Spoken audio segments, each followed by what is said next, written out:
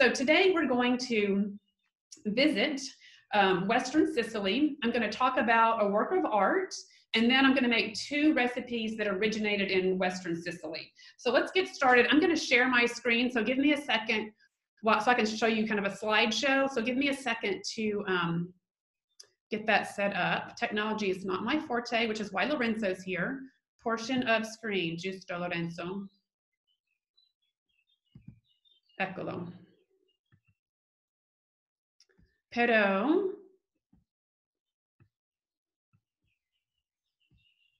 okay, how does that look? Y'all can see yourselves, is that correct? Lorenzo, c'è un modo che io posso evitare quello?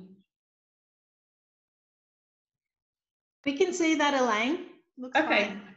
All right, let's go with this, and then if I need to make an adjustment, I will. So this is obviously a map of Italy. I'm coming to you from this little circle up at the top. That is the area of Tuscany where I am sitting right now, where I live, and it's just southwest of the city of Florence.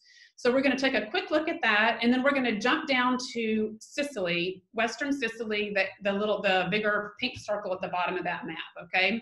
So I'm in Tuscany, southwest of Florence, and here's an example of what the countryside around here looks like.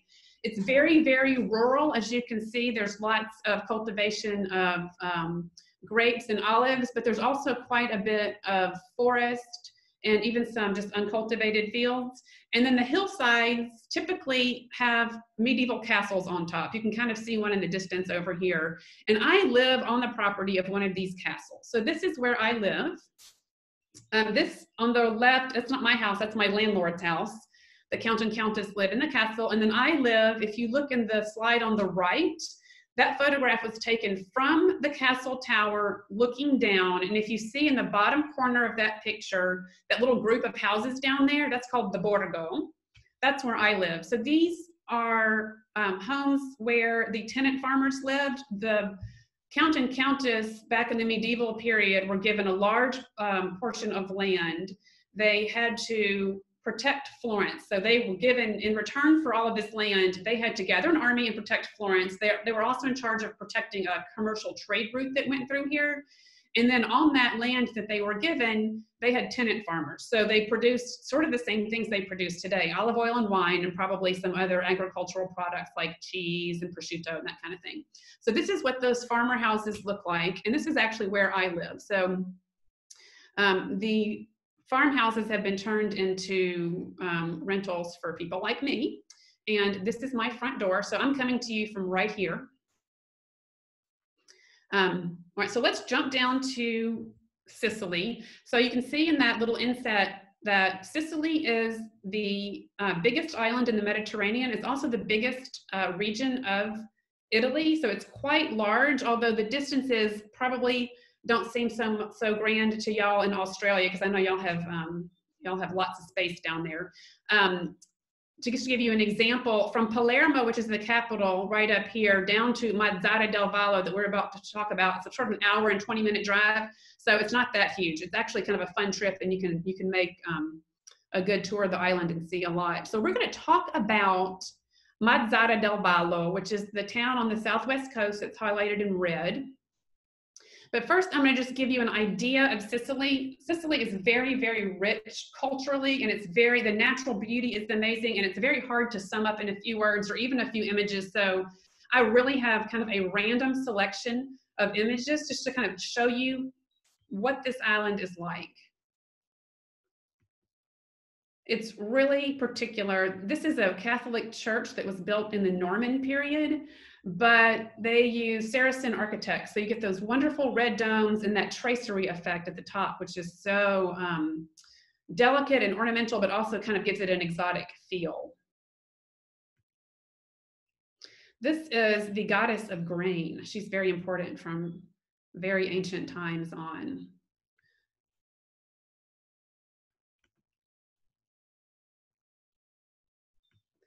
Sicily is famous for its wine. This is a vineyard on Mount Etna, and foods. This is a photograph of my Aunt Francesca in Poggioreale di Sicilia. I don't know if we don't have any Poggioreale people on the line. They were invited too. maybe they're all busy this evening. So that's my aunt in the background. In the foreground, you can see the greens called tenerumi, and those are the greens of the cucuzza squash, which is what you see on the right. That's this very long, skinny kind of a squash. And it's a funny thing, the greens actually have more flavor than the squash does, but the squash gets candied, like you do, it's candied fruit, and they call it zucchata, and that's actually what's used in a lot of these desserts. They stir that into the ricotta. So when you see those little green bits of candied fruit, it's often the candied cucuzza squash. Just a few more images of Sicily, so beautiful. This is the cathedral in Palermo.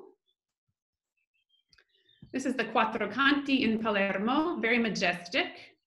And then Palermo is just full of quirky little things like this. Just somebody left some lemons in their grocery cart. Out in the countryside buying greens. This is a guy who foraged some greens for us. Now we're moving into Mazara del Vallo. Beautiful Baroque architecture as well in Mazara. And here we are back at the map. So we've moved down to Mazara del Vallo, that town on the southwest coast that's highlighted in red. This is a view of Mazara from above. Mazara is not usually on a tourist itinerary, but it's a really fun visit. The older part of town, the historic center, is on the left of that canal that you see over here. There are Norman ruins down there. The center of town, the ancient center, is an Arabic Medina. There's a Baroque convent where the nuns are cloistered and still make desserts, kind of like some of the ones we're going to make today, but even better. They're amazing. The nuns down there are specialized in making desserts. It's really fun to go. You have to go into this cloistered monastery, and they have the grate, and you talk through the grate, and you order your dessert. You know those wheels where they used to put abandoned babies? They actually spin the wheel around, and out come your cookies. It's a really fun visit. Also in Mazara is a museum devoted to a single work of art, which is the work of art we're about to talk about. Excuse me. I wish we could talk to him, because he would have a lot to tell us. That would be really fun. That's like dream dinner party invite. So the other factor here with Mazara del Vallo is this is the home to the largest fishing fleet, commercial fishing fleet in the Mediterranean.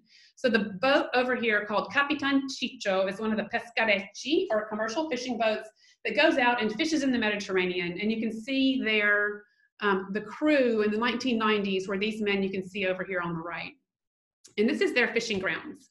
They would take out the Capitan Ciccio and they would go fishing in the Canale di Sicilia, which is that area of sea between Sicily and Tunisia.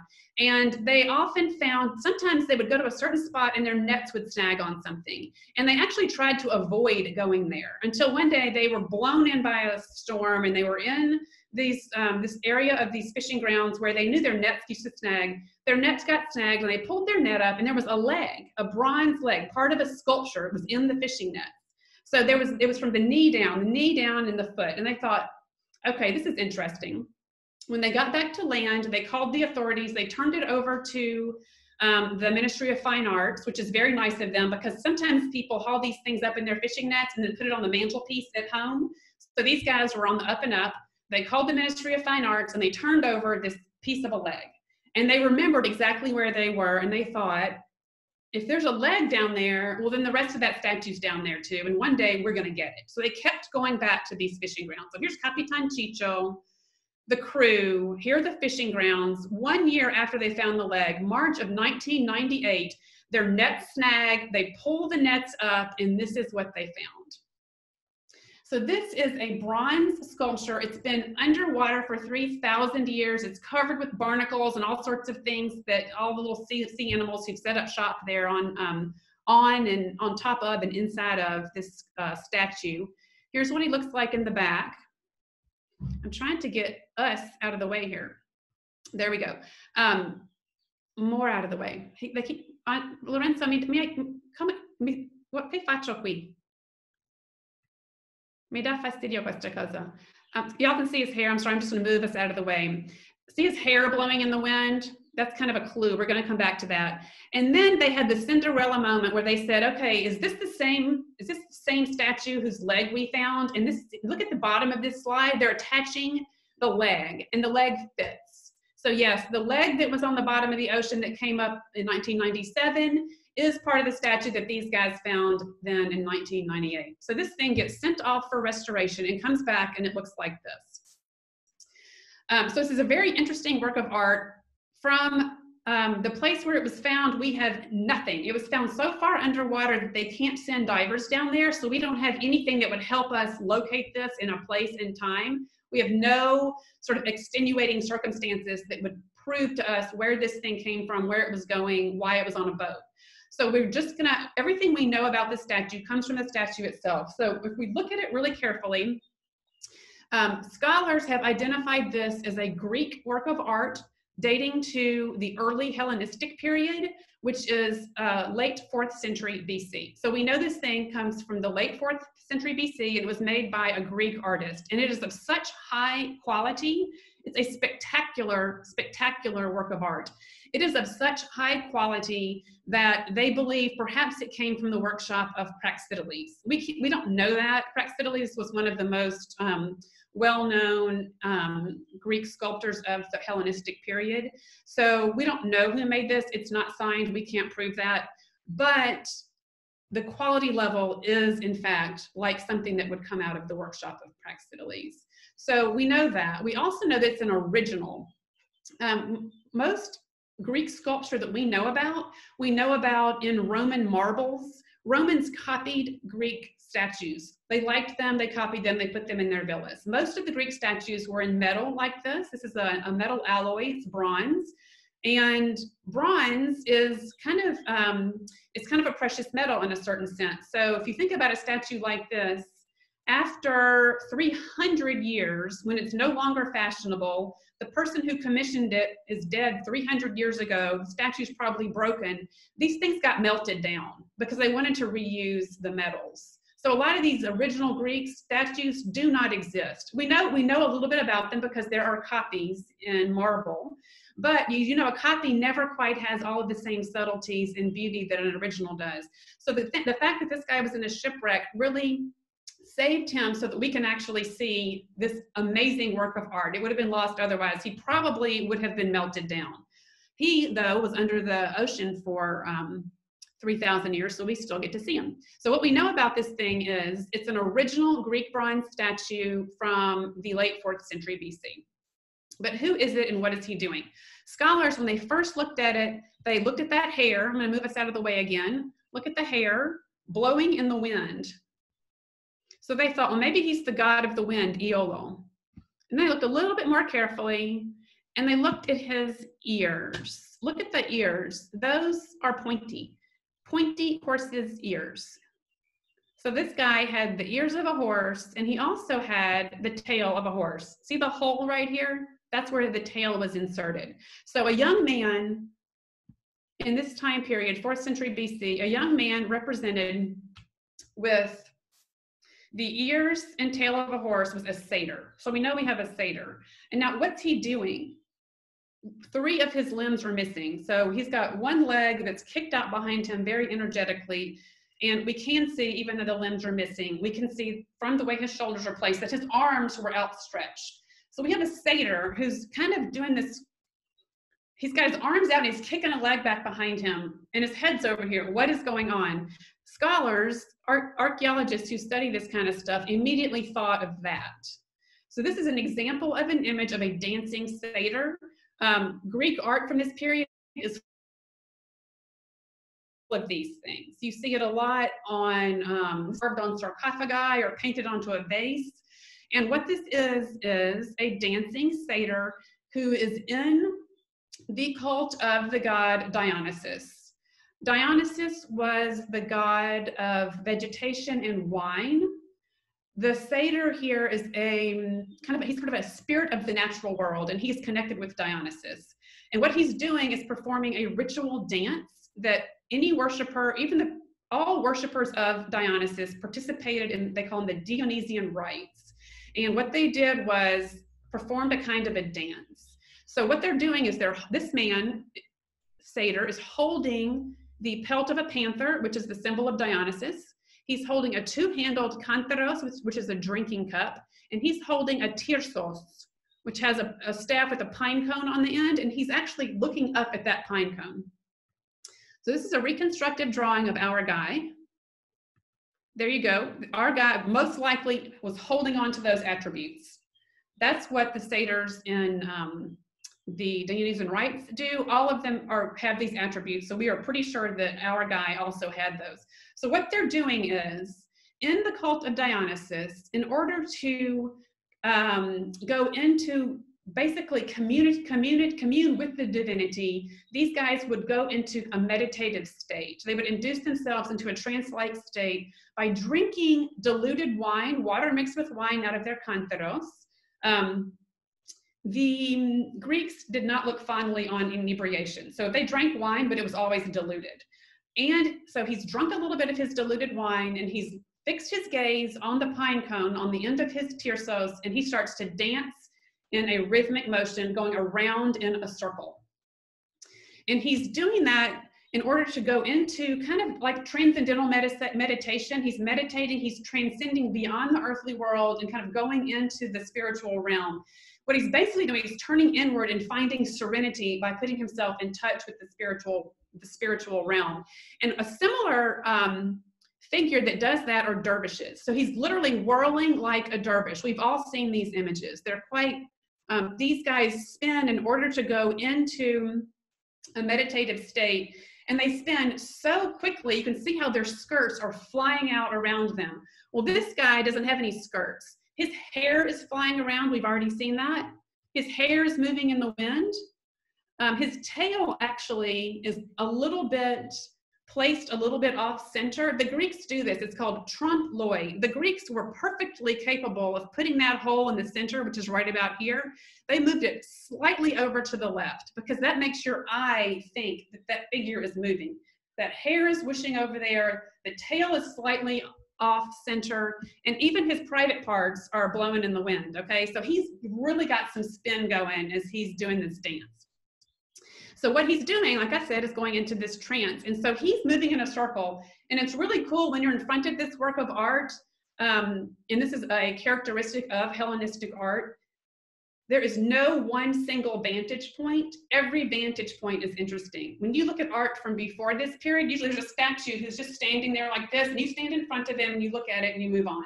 This guy, you have to walk around him. And I'm sorry we're looking at it on a computer screen, but it's better than not looking at it at all. So let's move around the sculpture. You can move around it, and it's as though he's spinning in front of you. So let's just take a look at his movement.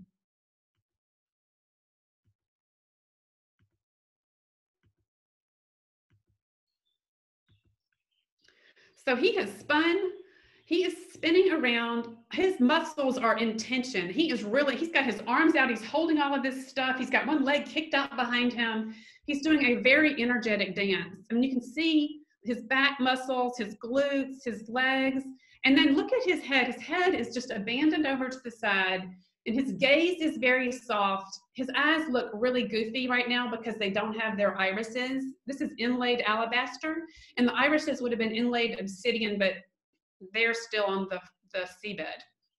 But his gaze is actually quite relaxed. So in contrast to the tense muscles of this dancing body, the head is relaxed, the gaze is soft, his cheeks are soft, his jaw is soft. His jaw is so relaxed, his mouth is parted a little bit. His mouth is slightly open. So he has really turned inward and found serenity and transcended into the spiritual realm. And I originally chose this work of art to talk about because I absolutely love it. But this period, we've all been in some version of lockdown. We've had a lot of time to spend with our own thoughts. And it would be great if we could all use that positively and turn inward and find serenity and kind of deal with this horrible situation that's going on by again, just kind of using our brain and just turning inward and finding that calmness. So I hope that for all of us. And if that doesn't work, we can just eat some desserts. So we're going to talk about two desserts. I chose these two desserts because they have the same filling, okay? So it's really easy to make them both because the filling is the exact same thing. These desserts are iconic desserts of Sicily. You find them all over Sicily all the time, but they originated in Western Sicily and were used kind of for feast days. These are cannoli, which everybody knows about.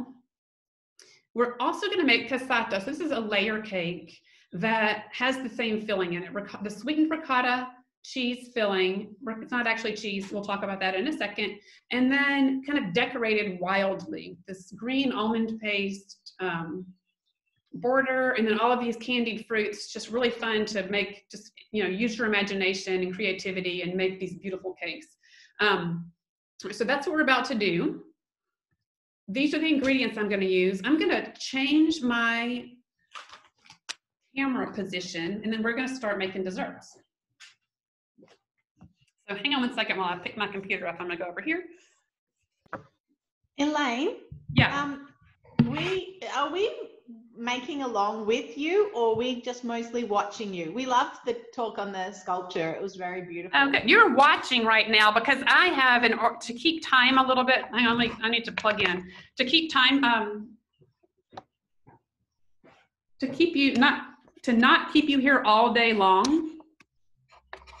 I've made some things ahead of time, so I'm going to show you how to do this, and then send you the recipe, and you can do this on your own. Okay, cool. Thank you. Solleva un po' lo schermo, Elaine. Sì, ma stavo cercando di collegare il cavetto, ma non funziona, quindi va bene nulla. All right, unshare, stop share. Okay, y'all are back to me. Yes, we can see your table. Yes. And the corner of your face. Okay, what's important though is that you can see me. Can you see me here? My head's not cut off? My head's cut off. Ok, no, perfetto, Elaine. Guarda, perfetto. Faccio così. Va bene così. Ok, perfetto. All right, so I'm going to start by making the filling of both the cannoli and the cassata. And so the main ingredient here is ricotta, which is literally a byproduct of the cheese making process. And some of y'all can definitely get a hold of this from cheesemakers. I think anybody in Australia, New Zealand, Keith, you can get this as well. There's a lot of cheese. This is sheep's milk ricotta. And I have it sitting in a bowl. This is a nice trick. I'm sitting in a bowl with, can you see the saucer down in there? Hang on, saucer. It's doing that so that all of this whey drains out. You want drier ricotta for this. When you first buy the ricotta, there's a lot of whey in there, a lot of that liquid. So you want to let it sit in a basket or a sieve on top of something so all of that, as much liquid as possible in any event, can leach out. So I'm going to just make a little ricotta cream. It's super simple. The thing about ricotta, if any of y'all have people who live in other places maybe need to substitute with something else, it's really spreadable. See how it spreads? So you need some sort of a cheese that spreads like that. If you need to substitute, you can find something that will work. So this is sheep's milk ricotta. It's really flavorful. Let's see if I can get all that in here without making a mess. And I'm going to whip it with some sugar. And what's really fun about that is it just turns into this beautiful, creamy, nice mixture. I'm going to send you the recipe so you'll have the exact amount. I tend to use not very much sugar because I really don't want it to be too sweet. You can. This is the amount here is 1/3 of the weight. I had a kilo and 200 grams of ricotta, and I just added 400 grams of sugar. I really don't want it to be too sweet. I'm going to blend that. This will be loud for just a minute.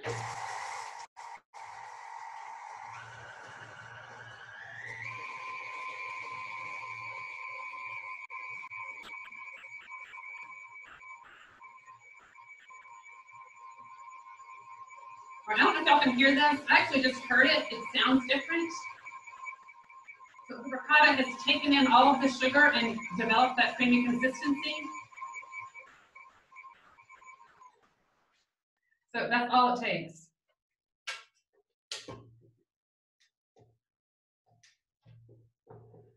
I can't do this backwards. I have to go around to the front. There. I'm going to flavor this. I'm going to use lemon zest. My Aunt Francesca that we saw the picture of in Sicily, this is her recipe, and I'm going to do it the way she does it, which is adding lemon zest. You would traditionally add some of that candied zucchata, the candied squash, but unless you make it yourself, it's hard to find, and when you find it, it usually tastes kind of medicinal, and a lot of those candied fruits you find on the market, those little chopped up candied fruits, they don't really taste very good. So I'm going to do what she does and add lemon zest right here. She says the more the better, so a lot of lemon zest. You could also add some cinnamon instead of lemon, and you probably have seen this made with chocolate. I choose not to use chocolate because these recipes were first made in Sicily in the 800s AD. The Arabs, the Saracen Arabs we talked about, the guys who built the Medina in Mazara del Vallo, they also introduced sugarcane to Sicily. They were already making cheese and ricotta, so they found ricotta, they introduced sugar, and they're the ones who invented these desserts. In fact, cassata comes from the word cassat, which is the name of the recipient, the name of the bowl that you make it in.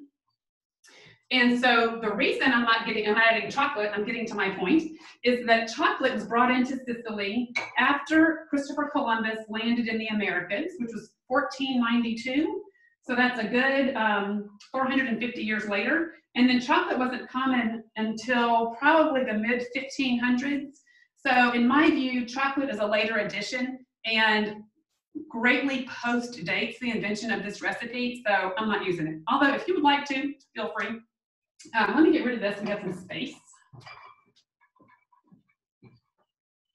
We agree, Elaine. Chocolate is cheating.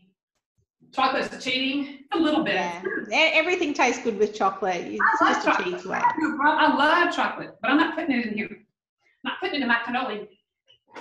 So what I'm going to start with is making the layer cake, making the form of the cassata. So the cassata gets that great, funny, green almond paste border. I don't know what's going on around here. I was hoping my cousin Leonardo would be on the line, but I don't think he is. Leonardo, what'd you say? No. There's no almond paste. I can't find almond paste. I've been to every store that I'm allowed to go to in Tuscany, and there just isn't any. So let's be inventive, and I'm using this lurid green little cake of, it's called pasta di zucchero. It's sugar fondant icing. So basically what this is that ring, that border around the edge of the cake, and whatever, it's green. So at least there's that. I'm sorry that it's not almond paste, but there isn't any, so I'm making do. What you would normally do is take some almond paste and just knead in some green food coloring. I have some powdered green food coloring, which is what I added to this, and some liquid green food coloring. This was white fondant icing, and I added some of the powdered green food coloring to it so you can see that color. I'm just gonna roll this out. This stuff is like modeling clay. It's kind of scary. I don't know if you want to eat it. It'd be way better if it was almond paste. But there's a pandemic, what can I say? The pan, what you're gonna do is we're gonna make this layer cake and assemble it in the pan and then turn it out. So in order to do that, I'm gonna line the pan with plastic wrap. This dessert,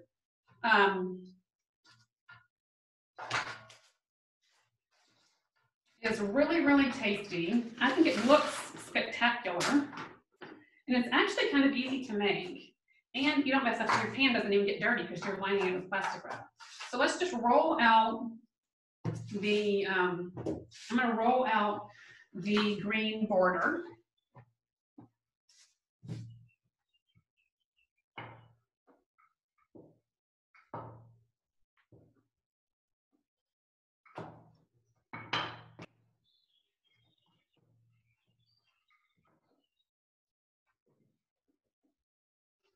You want kind of a long, thin strip.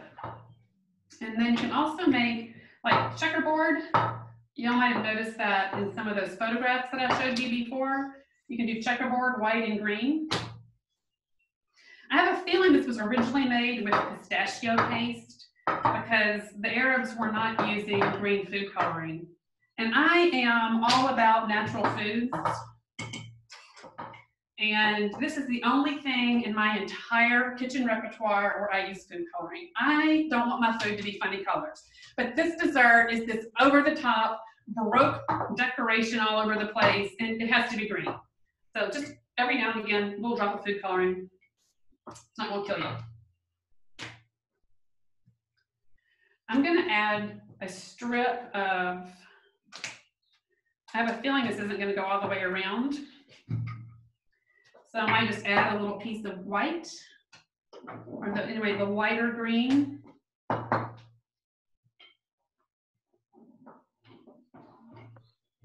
So Elaine, have you ever made almond paste at home? Because we were Googling and apparently it's doable. I've thought about doing it and I've never done it. Lorenzo, have you done it? Sorry? Hai mai fatto pasta di mandorla in casa? No, no, I'm not I'm a chef, not a pastry.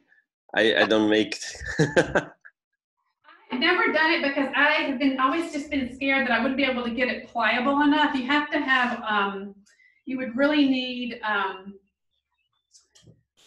almonds with a lot of essential oils in them, and then you'd have to grind it up in such, I was always been afraid it wouldn't come out. Have y'all done it before? Basha, have you done it? No, we haven't done it. We're just not sure that we could get it. So. Or either. And so instead of, I don't know, I just like I preferred in this instance to just buy the. I have a question. I'm Elizabeth. Okay. For those in Australia, can you readily find cassata, in specialty shops and things, or is it sort of a rarity? I'm just curious for those in Australia and New Zealand. We have some amazing Italian cake shops, pretty authentic, that we could probably get everything in, but not ingredients, more so the finished cake. Okay. Mm-hmm. Although you can get for sure the ricotta, because I looked online and in Melbourne. Yep, Aldi has ricotta.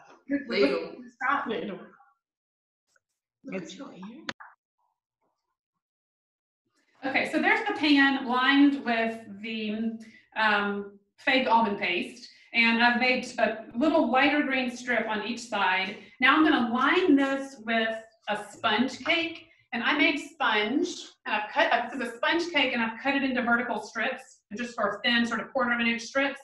And it's raining today and humid, and my sponge cake is a disaster. Can you see how it fell in the middle? It's kind of goopy. I'm not very happy about that. But luckily, this dessert is super forgiving, and you don't see the cake at all. So I'm just going to go ahead and use my terrible looking sponge cake. I'm going to line the bottom and the sides.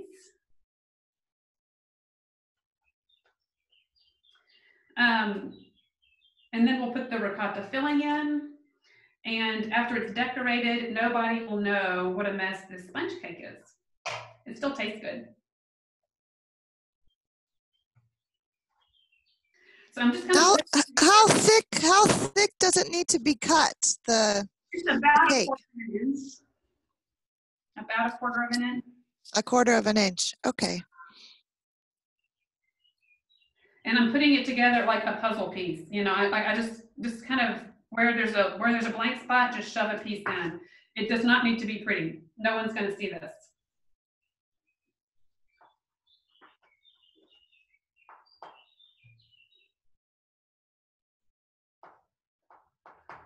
Okay, let's see. This cake is, look at this cake. It's a mess. I'm going to use, let's see.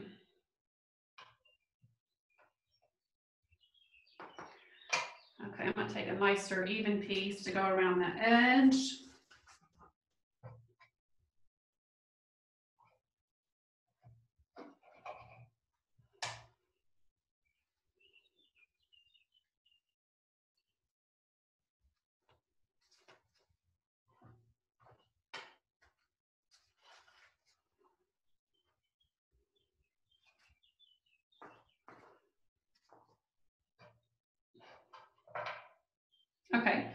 So I'm just, again, fit this in like a puzzle piece there. And I'm going to fill in with the ricotta filling. And then, so we're going to fill it up with ricotta, but I'm going to leave some space at the top for another layer of cake. So that'll be the bottom.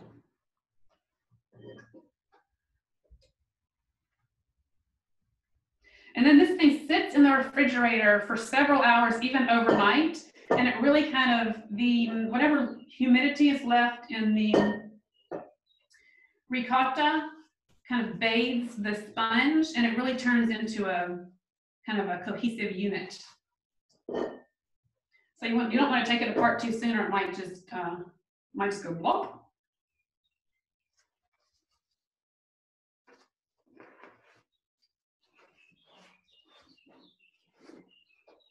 Okay, so now I'm going to cover the bottom. One more layer of cake, sponge, my pathetic sponge.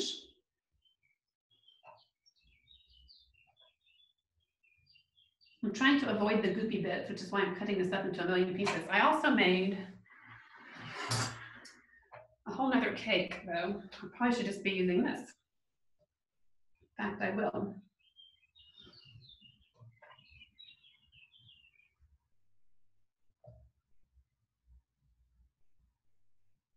So this is going to be the bottom of the cake. And again, it just doesn't matter one bit what it looks like. So I'm just, again, filling it in like the puzzle pieces.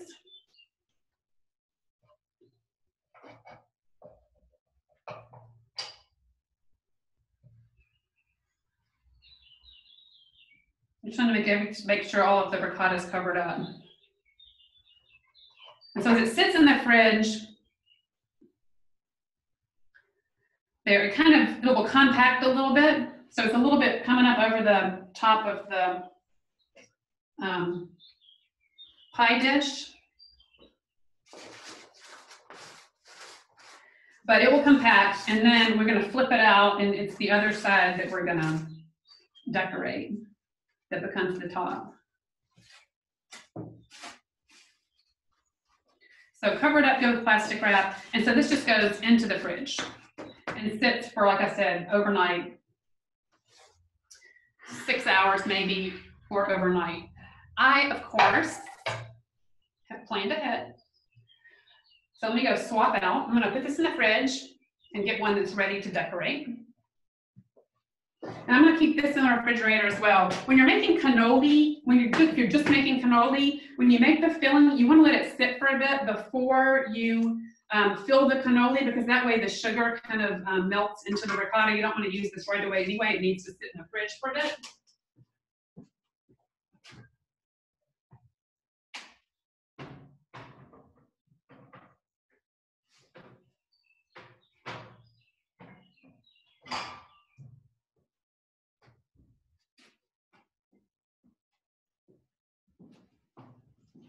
So here is a cassata that's ready to go. I'm going to turn it out onto my cake dish, and we're going to start decorating it. It's kind of like, probably slightly nerve-wracking. Hopefully it turned out.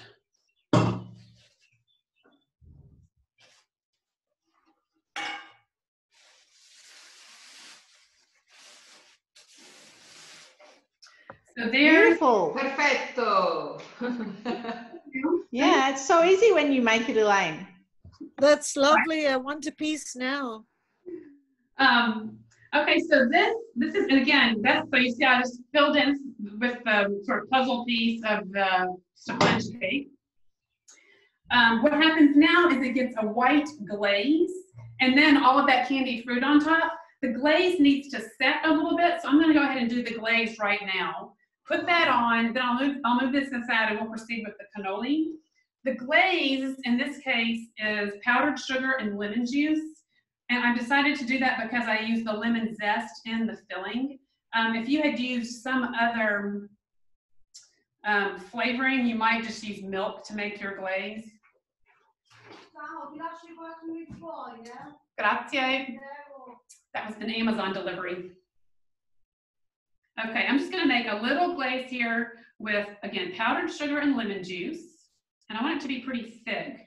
Powdered sugar, as y'all may know, absorbs liquid immediately.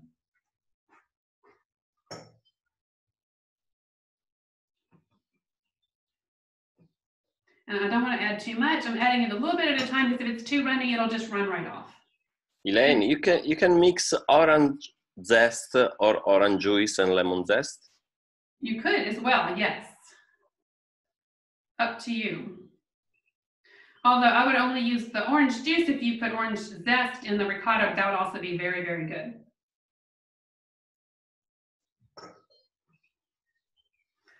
Okay, so I'm making a really thick glaze here. I don't want the glaze to be so loose that it runs off, and I don't want it to be so loose that it just soaks into the cake and disappears. I want it to make a nice white topping that will really set off all of the candied fruits that we're about to put on it.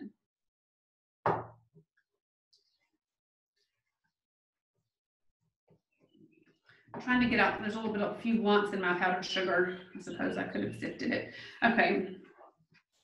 So here's a little trick. If you loosen up the edges of the fake almond paste, the icing, the glaze tends to go down the sides on the inside instead of running down the outside. It acts like a barrier.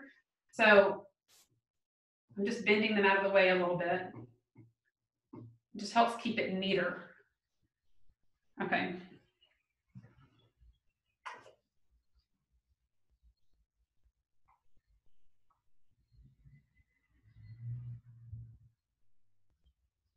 And I made a little extra glaze, so I may not need it. But just in case, I made some.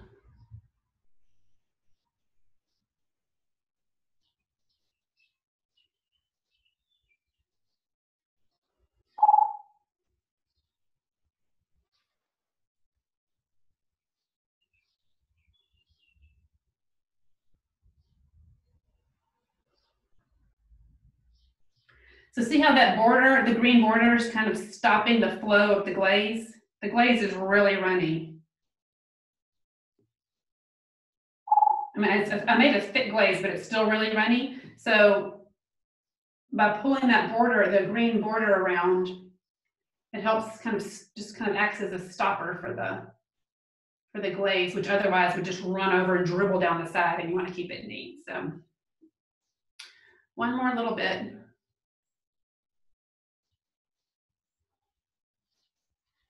Okay, I'm going to let this set for a moment. The glaze will kind of form a little film on top, and that'll hold the candied fruit that we're going to decorate it with. I don't want to do that right away. If I put the candied fruit on right away, it'll just kind of sink in. So I'm going to let that glaze form kind of a little film that will hold the decorations. I hope that doesn't run over after all that. Okay, all right, so that's getting there. We'll just set that aside, let it rest, and I'm gonna get going with the cannoli. So the cannoli, again, same filling, but has, you know, the tube shell. So we're gonna make that. It's kind of a funny little dough. And it has sugar, which is in the bowl already. And you mix in Marsala wine, very Sicilian. If you don't have Marsala, you can use red wine, white wine. I used rosé last week because that's what I had in the house. You can also just use vinegar. You don't have to be very picky about it. 2 tablespoons of olive oil. My aunt, I've adapted my aunt's recipe a little bit. She actually uses strutto, which is lard, and I am going to fry these shells, but just to try to make them slightly healthier, I do it with olive oil.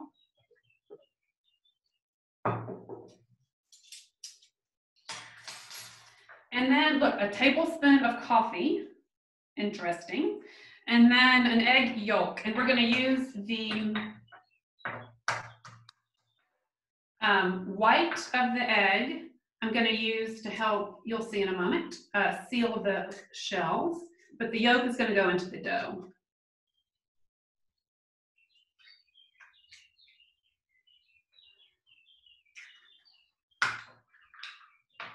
So I've saved the white because we'll be needing that in a minute. So just mix up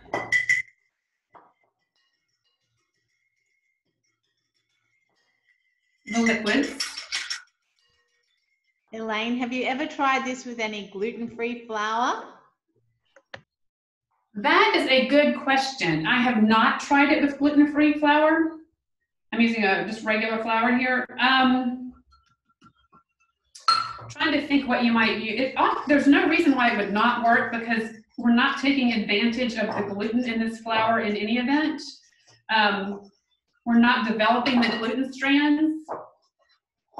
And there's egg in here, which helps hold it all together. So you should be able to use, trying to think, you might use, what do you normally use? Almond flour?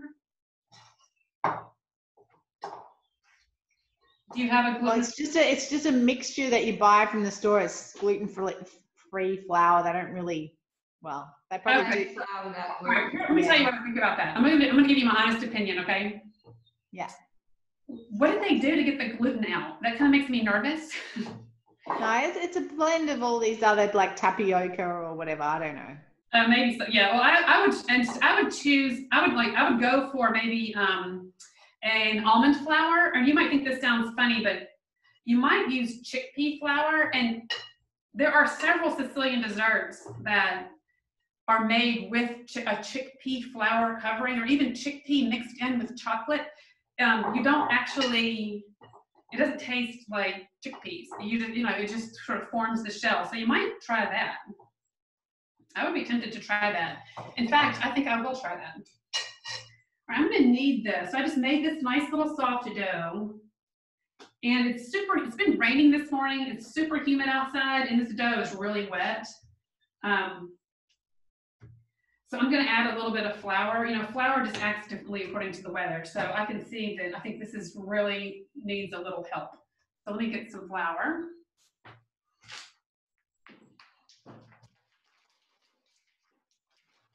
This is hard wheat flour. Hope this works out okay. We're about to find out. But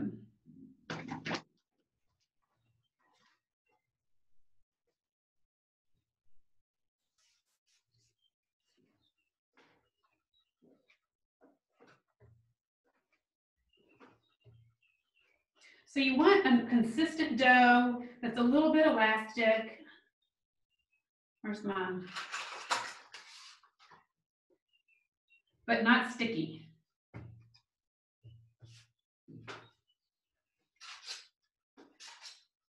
Elaine, are the cannoli also Arab?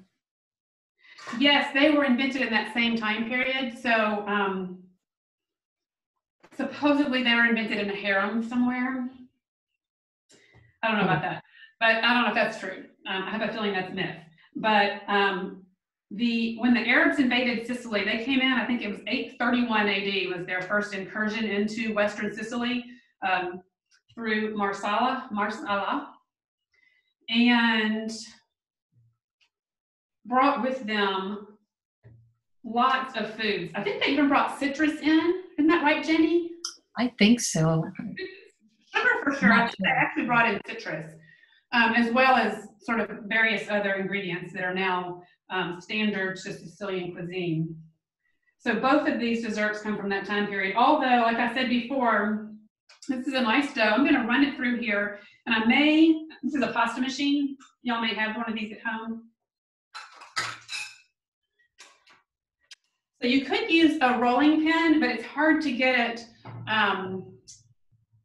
really smooth and even. And so I'm going to use the pasta machine. You don't have to use a pasta machine for this. I'm following my aunt's exact instructions, and she uses a pasta machine, so I'm going to use one too.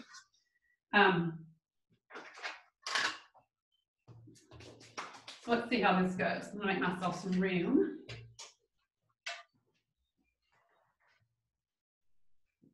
So cheese they've been making cheese in Sicily since literally at least sort of 1500 BC, I think. Homerian, you know, Homer's legends, Ulysses and all of that. He actually talks about Polyphemus being a cheesemaker. He's the god who was living in caves on Mount Etna.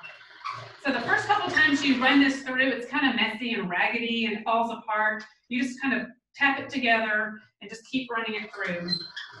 And it ought not stick. If it sticks, add some flour. And this is already feeling sticky. I'm gonna add some more flour.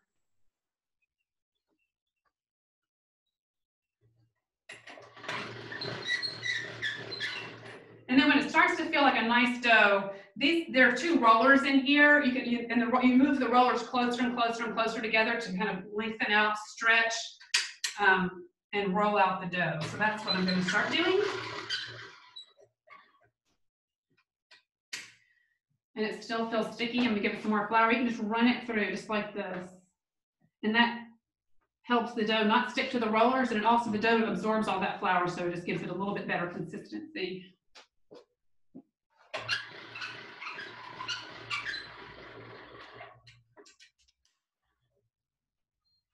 I'm going to try this one more.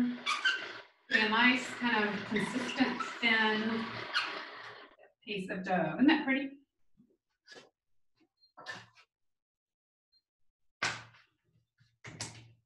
So I'm going to make two different kinds of cannoli here. Cannoli are the tubes that were originally wrapped around a piece of bamboo, which is called canna. So the piece of canna makes cannoli. We're going to make some of those. I'm also going to make kind of a countryside version that my aunt makes, and in Poggiariale they call them coppetelle. I'm pricking it. That helps the consistency of the final dough, the final tube, the final shell, excuse me. Makes it sort of crispier when it's fried. So the coppetelle is a sandwich version. You make two little cups and you put it together and you make a sandwich. So I'm just going to use a cookie cutter. So Elaine, we went to the hardware store and got some dowel cut. Do you think that's going to do the job? You got some what? We got some like pieces of round wood got cut out. I don't know if that's how that's going to work in the hot oil. Lorenzo, what do you think? You see that? Sono pezzi di legno che vogliono usare per la... I don't know if that's going to work because I have a feeling it's going to sink to the bottom, and you need these things to float in the oil. If they sink to the bottom, they just burn on the bottom. Is that no? Okay. This is a disaster. It's all good. We'll find a new plan. What about foil? Can we make them out of foil? You can order these online. I think you can find them. Cannoli tubes. I spent €3.50. So I would recommend that also because they're hollow. And so the oil goes in there and it actually cooks all sides of the dough. Or you can just make these. So we're going to fry these and it's going to make this little sandwich. And that's what my aunt does in the countryside. And they're very quaint and cute. So you don't really have to worry about it. But I don't know. I would use definitely something that's hollow, made out of something that will hold its shape and stand up to the hot oil, because that could be kind of an issue. Again, and also it's for the flavor. Come For the flavor. If you use wood or anything else like wood. Good point. So yeah, the wood might give some flavor off, especially when it gets that hot. You might not want that. So I'm gonna cut these into squares, more or less 10 centimeters. You don't have to be too precise, just whatever, square. And I'm gonna roll it around, square-ish that is. This is kind of a rectangle. I'm gonna roll it around the pastry tube, and I'm gonna be really careful I'm gonna seal it up with some of that egg white that I saved, but try not to get the egg white on the tube because you have to be able to get the tube out later, right?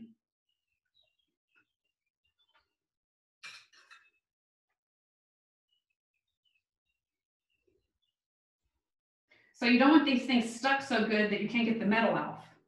You have to be able to slide that metal tube out. Okay, there we go. All right, I'm gonna go and take these into the kitchen where the oil is heating up, and then I'm gonna come back and get y'all and bring you into the kitchen too.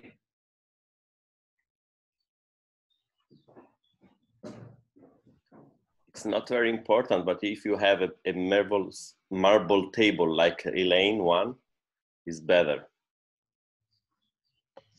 I'll plan my renovations now, Lorenzo.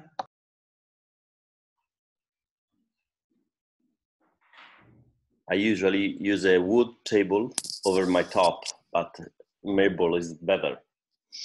How come you need a marble table? Why do you feel that makes it superior?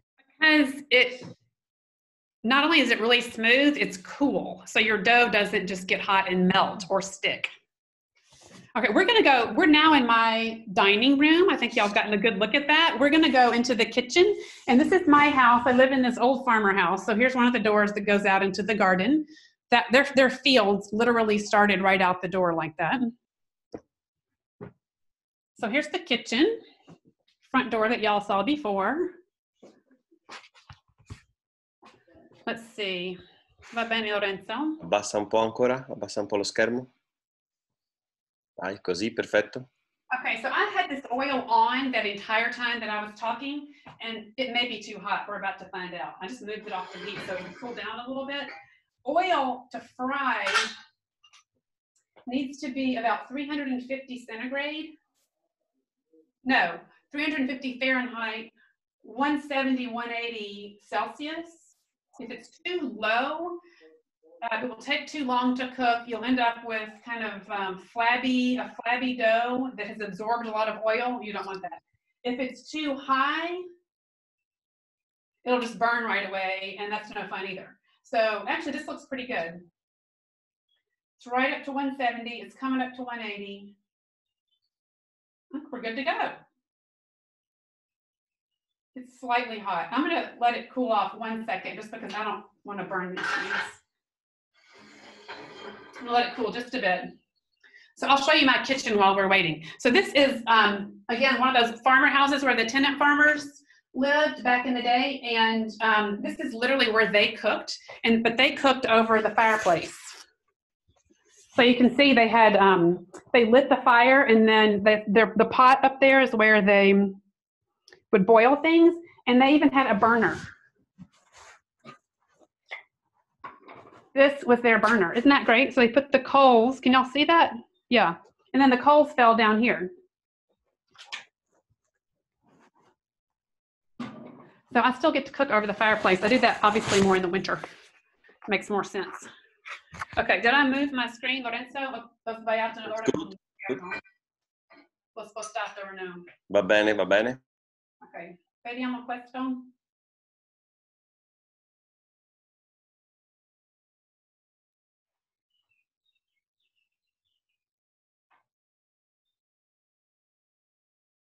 Okay, it's getting back up to 170, so that's perfect. I'm going to try it though with a little piece of dough, which I didn't bring in here with me. I'm just going to go grab a tiny piece of dough, and I'm going to test the temperature.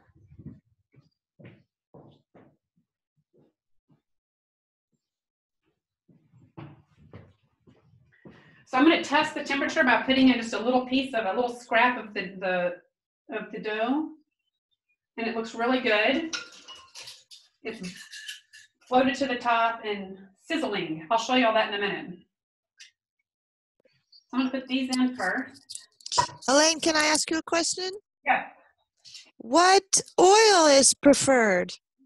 Okay, I would literally prefer to use olive oil, but you have to use such a quantity that I admit that I've used sunflower oil here.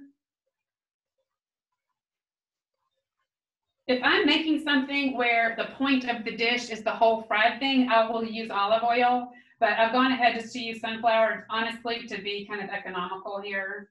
It's just the main point of the recipe is the ricotta. So again, if I've gone for the green food coloring, which is not like me, and sunflower oil is not like me either, but I'm doing it.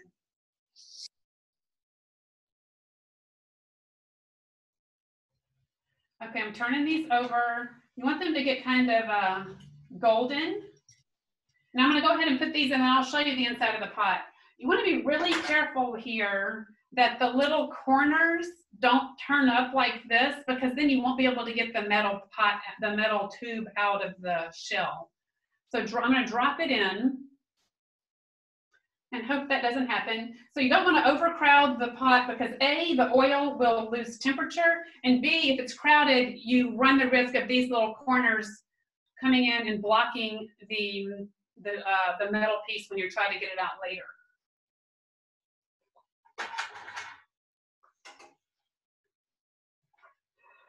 All right, these are done. So this is the little cups to make the sandwich version. And then the tubes are in here, frying away. I'm going to show you what it looks like. So just a pot of boiling oil. It's kind of scary.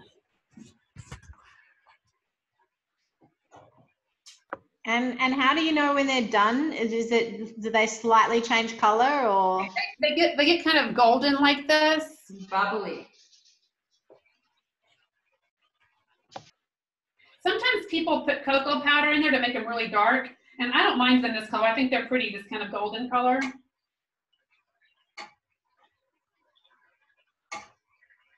So again, that hollow tube, I think is really helping the inside of the shell cook. So I think you might want to look for some of the cannoli tubes, or just make the cute countryside version, which is kind of fun too. Yeah, we found somewhere you can get them. Oh, you did?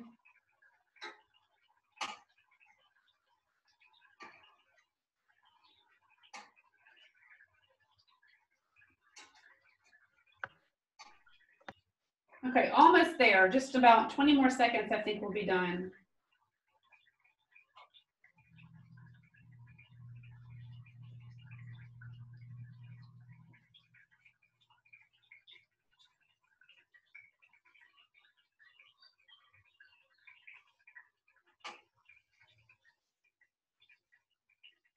So see how pretty and golden they turned? This one went in a couple seconds later. I'm going to give it a few more seconds.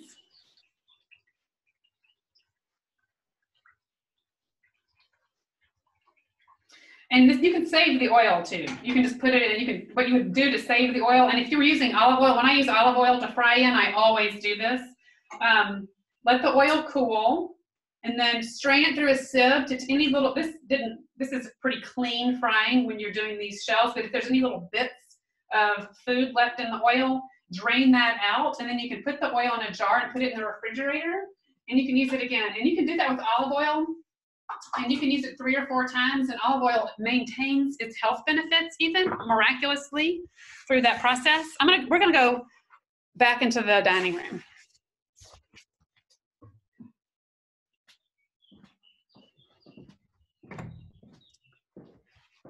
Now y'all are seeing backstage.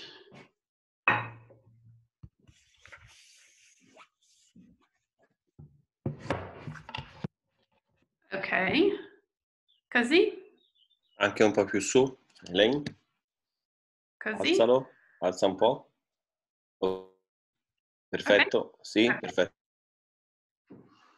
Okay, so the cannoli tubes obviously are hot. They just came out of the boiling oil. So I'm going to move on and finish the decoration of the cassata.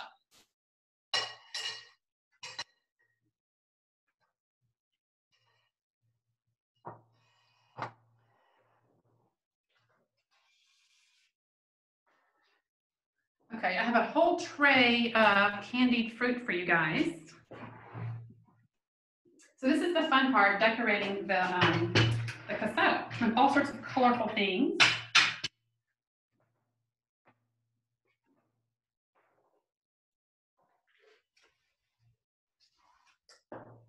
And my trick didn't work. Look, I have a little puddle.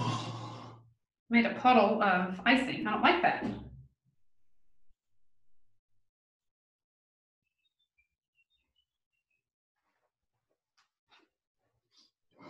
I want it to look perfect.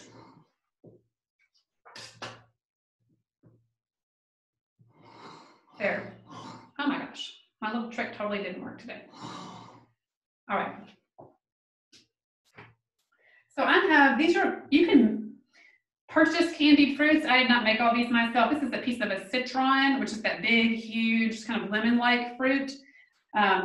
This is a big piece of orange peel. This is lemon peel. I actually made this one myself. You can make And I'm going to send you the recipe to do this. You can make candied citrus fruit peel very easily. You basically just, it's got a couple of steps, but you just boil it in sugar water. And then once it's candied, it lasts for years like this, literally.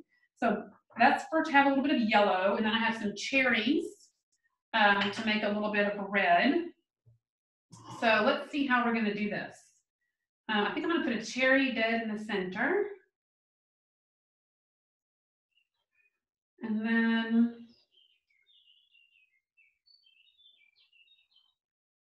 like that. Lorenzo, hai visto se ho spento l'olio? Sembrava di no, che tu non l'avessi spento. Allora, I'm going to go look at my stovetop real quick because I have a feeling that oil's still going.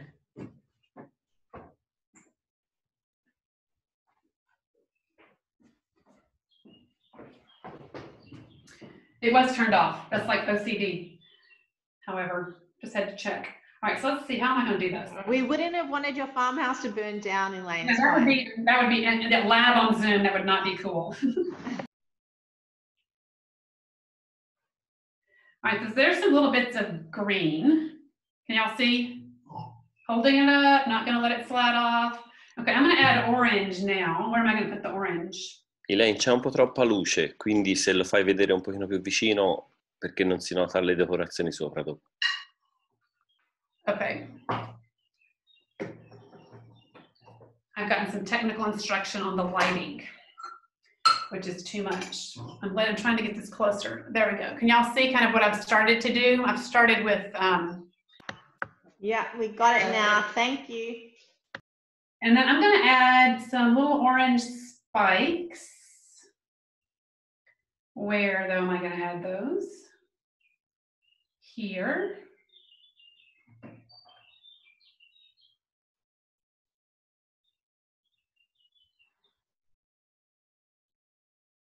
And some more cherries.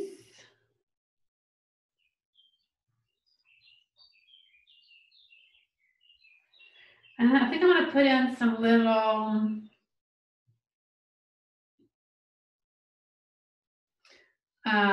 pieces of yellow. I think we need some yellow.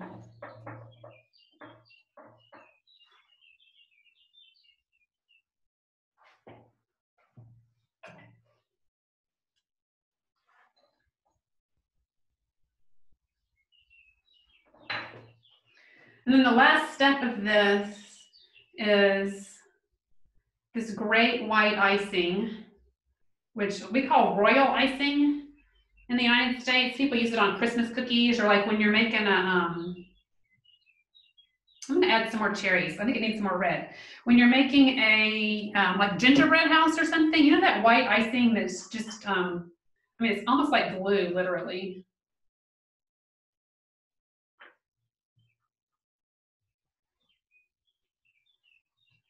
But it makes the, there we go. Okay, so the white icing, I don't know if y'all noticed in those pictures that I showed before, the little white dots of icing are so adorable. Let's see. So this is this royal icing, and I'm going to give you a recipe for that. You can also buy this stuff, just buy a tube. There we go.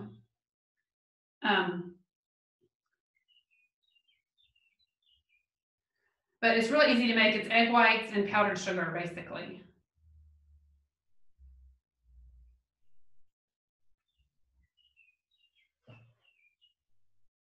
And they're just like so adorable. They kind of make the whole thing come alive.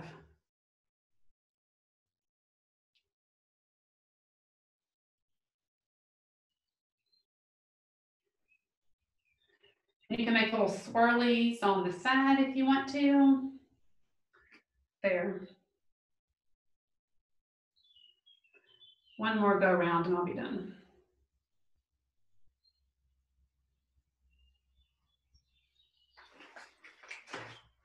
Okay, that's what I came up with. If y'all spent a little bit more time on that, you could even make it a little bit more elaborate, but isn't it pretty? Very pretty. Brava, brava.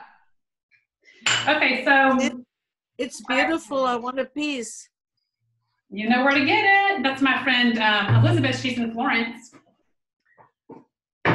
which means she can have cannoli. She can have cannoli, cassata. All right, I'm going to go get the ricotta filling out of the refrigerator and fill these cannoli, and then we'll decorate the cannoli, and we'll have our desserts done. We're so hungry now. We have asking Zoom to make a new feature to send you a slice of cassata. I know, Yeah, that see, would be That would be awesome. a good job. Done. Definitely. I feel bad. Okay, the easiest way to get the ricotta into the inside of those tubes is to use a pastry bag. And you can just buy these, they come like a pack of 100. Just these plastic things. You can also just use a spoon and get it in there if you want to, or a knife, but it's a lot easier like this. So I'm gonna go ahead and use this.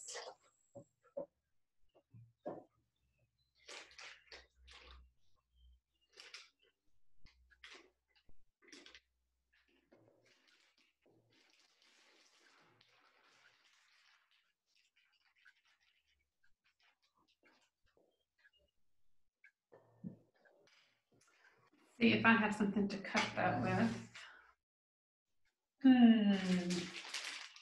My scissors in the kitchen. One sec.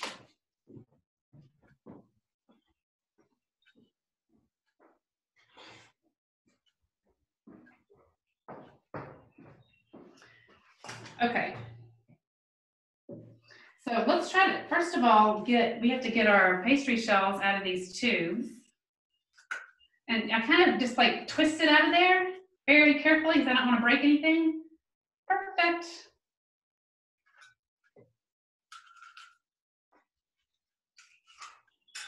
Okay, so now we have our nice two pastry tubes and our little colpetede cups.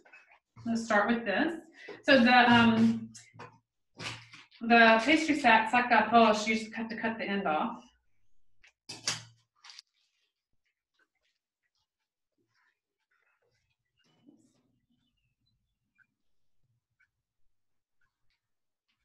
And these typically get decorated with some sort of colorful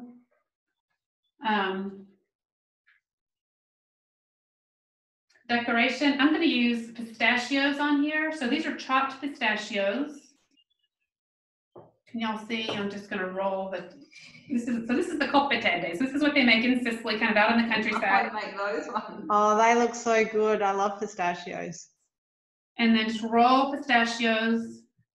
Roll it in pistachios. That is Beautiful.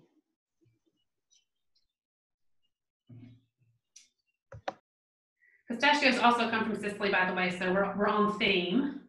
So there's one of those. And then the cannoli themselves. Here, we're just using the pastry tube to fill that up all the way to the end.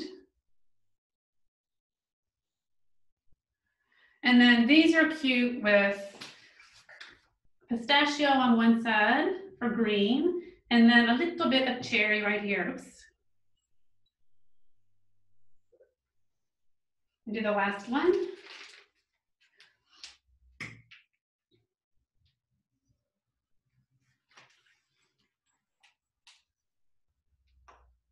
Oh, I lost him. Shoot.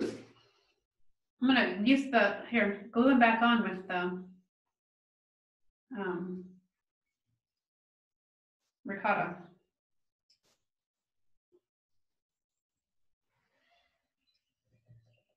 There we go. Gorgeous. Ready to serve. So, Elaine, when you run your tours, do you do cooking lessons along with the tour, or how do you normally do it?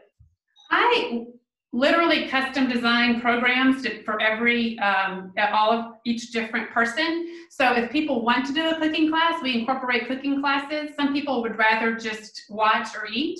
But if you want to cook, we can certainly cook. And a lot of times, like if you were to come over here, we would go in the morning, we go to the cheese maker and watch them make the ricotta and then bring the ricotta back home and cook with it. So you kind of get a little bit of an extra little experience by doing that. So that's sort of generally how I program those things. But again, I can organize and do organize the excursions depending on everybody's interests, on individual interests. So I hope I'll be able Wonderful. to. And is Sicily, because is that where your aunt is? Is that like one of your favorite destinations, or do you I just go do wherever? love it. So my family is from there. I absolutely love it. I just culturally, it is so rich. There's just something about it down there. A friend of mine who's Sicilian says when you first get down there, it takes you a day to kind of get acclimated. And he says it's a botte di vita. It's like getting hit in the head with life. For some reason, it's just like everything, all the emotions are on the surface. It's a really, really fun visit. And there's so much to do. I mean, it's beautiful. Just to look at, the foods are amazing, fun music, the beaches are nice, all sorts of works of art, the ancient ruins. There's just, honestly, there's so much going on down there that it's a really good, rich destination. And also for the Sicilian people, it was amazing. They're very, very kind of warm and welcoming and outgoing. It's really great, culturally interesting all the way around. Do y'all have any more questions? Thanks for joining in. I'm sorry we went a little bit late. I very much appreciate Vasha again. I appreciate you getting us all together. Thanks everybody. No worries. I wish I had more people. Thank you to so organize much. for you. It was Yeah, we beautiful. tried. Yeah. We made a good first stab at Australia. That's good. Yeah, absolutely. Yeah, that's Thank good coming you. down We'll this spread side. the word because we're not going to be able to come visit you for a while. Well, Basha, I'm going to send you the announcements for future classes, and if something sounds interesting to you all, we can always try to organize again a session like this, which is at a time that's convenient for you. So we'll stay in touch, and I'd be happy to put together classes that will run in Australia. Yeah, well, there's 3 of us here right now, but you know, when our restrictions ease a bit, we can have more of our friends together doing it, because I think that's really fun for us as well. Yeah, that's great. That's great. Yeah, slowly but surely we'll all be together again. But it's good to see everybody here like this, because otherwise we're just closed up in our houses by ourselves. So it's nice to see y'all. Lucy, Absolutely. Lucy Ferry, I hope you'll make Charlie and send a picture up to Arkin. Oh, absolutely. Thank you so much for that. She's It was wonderful. a friend of a friend. We have a mutual friend in Scotland. So We who's do. a very good baker, by the way. No, Charlotte is a very good baker. She is, absolutely. She's my cousin. Oh, she's your cousin. Oh, I didn't know y'all were cousins. Oh my gosh, that's great. I must have met you. Were you at her wedding? I must have met you. No, I wasn't. I can't think. Oh, no, I was living in Australia at the time. Okay. There you go. Thank you so much. I look forward to the Thank next. you so much, Elaine. Bye, y'all. Thanks for participating. Thanks, Elaine. Bye. Bye. Thank you, Elaine. Thank you, Elaine. You're welcome. Elaine, can you say hello to my Elaine? Elaine due tu sei. Io sono Elaine Due. Chi l'hai detto? Elaine Ruffolo, l'amica mia. Io sono Sara.